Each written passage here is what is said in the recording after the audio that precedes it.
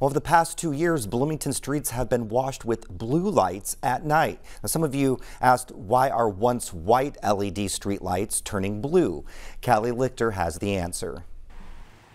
The blue lights are not due to the city trying out a new energy-saving light or to make it easier to see the road lines in the dark.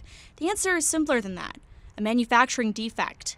The standard illumination color for an LED streetlight is a bright white light, but because of the manufacturing defect, one of the many color layers necessary to make the white light is missing.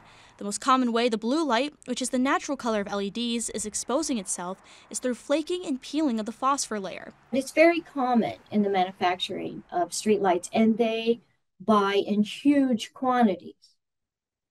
So that's why it's taking so long to track all them down. The problem in Bloomington has been identified as an issue with a subcontractor who works for Duke Energy, which leases the streetlights to the city. The city pays for the equipment costs, installation, energy usage, and maintenance cost of the over 3,000 Duke Energy lights in Bloomington, but Duke oversees the maintenance.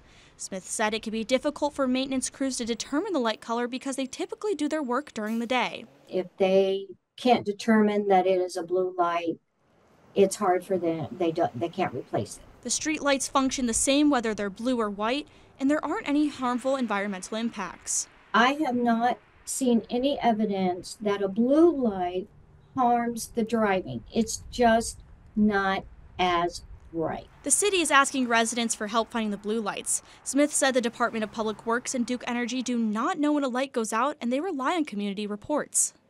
It's just really essential that people help us out.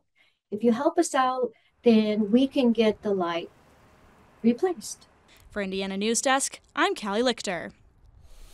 There are many ways to report a blue streetlight in Bloomington. You can go to the city's website and file a U report, and Duke Energy also has a light repair page.